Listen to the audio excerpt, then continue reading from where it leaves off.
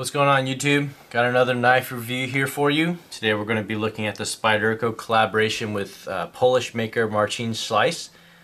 This is his Bowie folder. This runs at about $300. I'm going to set that out right now so you can kind of think about that as we compare this to some of the other knives. In terms of what you get on this knife, you have the standard Spyderco wire clip, which is set up for tip-up carry left or right. Titanium frame lock, obviously, 2 titanium slabs. They're contoured, so CC'd, if you will, like a Strider CC. You have a G10 backstrap with nice jimping for reverse carry or reverse holding or grip, if you will. And then on the blade, you've got a 138 thou thick blade stock, full flat ground of CTS XHP, and it's 3.4 inches long. So just under 3.5 inches, which is kind of the industry standard, if you will. Standard hardware, nothing too special, and that's pretty much it. A little bit of jimping here on the black backspacer, G10 backspacer as well. I think the reason that I started out right away saying that this is a $300 folder, as much as I like it, I like the feel of it, I like the weight of it. It's very comfortable, in pockets and whatnot. Very smooth, flips out on these bronze phosphor washers. No need for bearings and things like that, but perfectly centered as well, fit and finish from the Taiwan factory that Spyderco has out there in Taichung, Taiwan.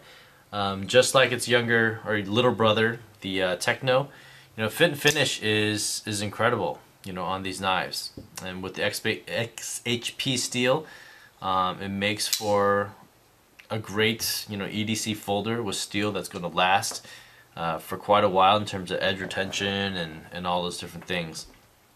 But again, the reason I bring it up that it's $300 is this was released right around the same time as the Spyderco Rubicon. And when I got this folder, I liked it, but I wasn't impressed by it, and the fact they call it a Bowie folder, when I think of Bowie folder, this is what I think of, my CQC13. This is what a Bowie blade normally looks like, with this long, flat, strong stock of steel here, and then it dips down into this nice sharp point right here. So I think of Rambo and his monster Bowie knives, with the big serrations on the top and whatnot. That doesn't look like a Bowie blade compared to this. I mean, this kind of looks like a clip point blade. So however they define or this is just Marcin Slysz's interpretation of a Bowie blade, that's totally fine. But as I kind of do the size comparison, I was saying that they brought out the Spyderco Rubicon at the same time, the Peter Carey collaboration. And in my mind, when I had the chance to handle the Rubicon at my local store, I was much more impressed with that knife because I just felt like you were getting so much more in terms of the design, in terms of the smoothness, in terms of like what you get. The Rubicon had carbon fiber scales. It was titanium liners, thick titanium liners, slightly smaller blade at a 3-inch blade. I think the stock was probably a little bit thicker. You had a kind of a custom titanium clip as well, and ran on bearings, so just like the Spyderco Southern, it was incredibly smooth. So really one of the smoother production flippers that I'd handled out there, and it just felt the contouring of the carbon fiber and everything. It was super smooth. It was polished. It felt great in the hand. It had a almost like customized orange backspacer. I'm not a big fan of orange G10, but if you really like that, then it looks great. And then it even had G10 pivot collars, orange G10 pivot collars that again looked nice with the knife. So that one was the same price as the Slysz Bowie. And so when I kind of make that comparison, in my opinion, this doesn't seem worth it. At the same time, I think that it's a great knife. But you know, when I think about Spyderco, 2 titanium slabs, decent steel, wire clip, the first thing that comes to my mind is the Sage 2. Sage 2 was one of my first, I think maybe my first titanium frame lock, and I thought it was an awesome knife. 3-inch blade, so you know, yeah, you're missing out on 0.4 inches of blade. Blade steel wise, it was S30V, so it's still comparable. And then you had a nice choil, half and half choil in the Sage 2.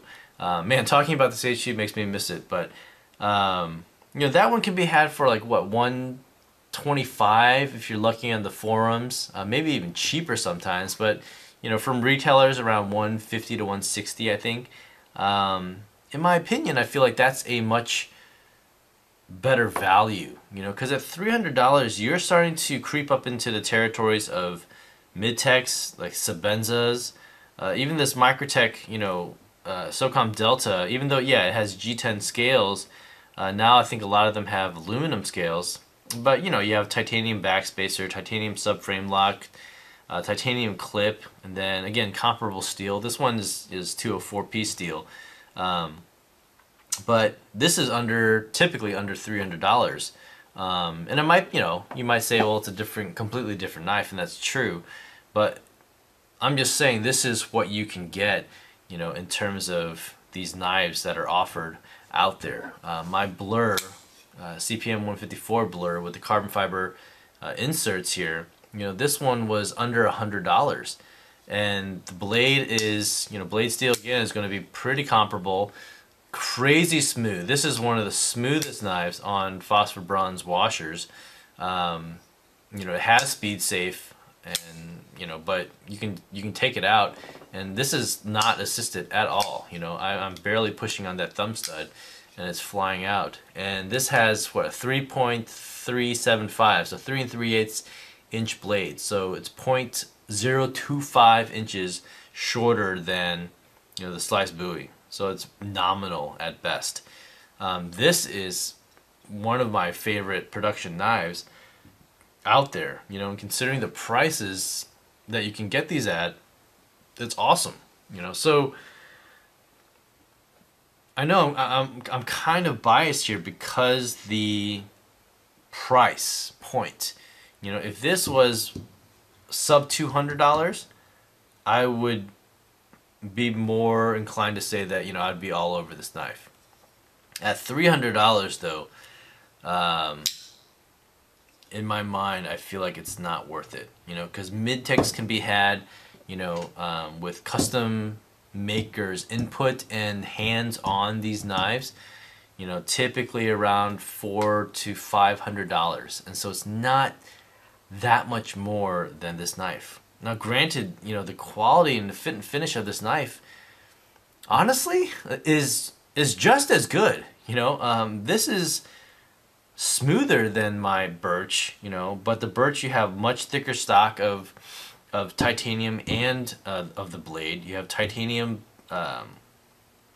standoffs, you have a titanium clip, and again, you know, there's a lot of input straight from Michael Birch, right? So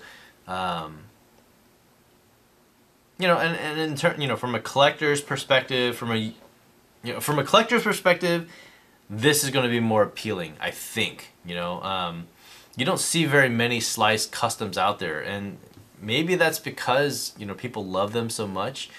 Maybe it's because they don't demand, or there's not that high of a demand on them. But yeah, I mean, compared to a Sabenza, honestly, I would prefer Sabenza. You know, I feel like you get a little bit more with the Sabenza than you would the Slysz Bowie, you know, production. So I don't know. I'm kind of rambling a little bit now. I hope you don't get me wrong. I actually really like this knife, but I just feel like there's so much more you could get with $300, especially when I think about the Rubicon and some of the other offerings that are out there. So anyway, that's my quick take on the Marcin Slysz Spyderco Bowie. Let me know what you guys think in the comments down below. Thanks for watching as always, and I will see you guys on the next vid. Take care. Bye.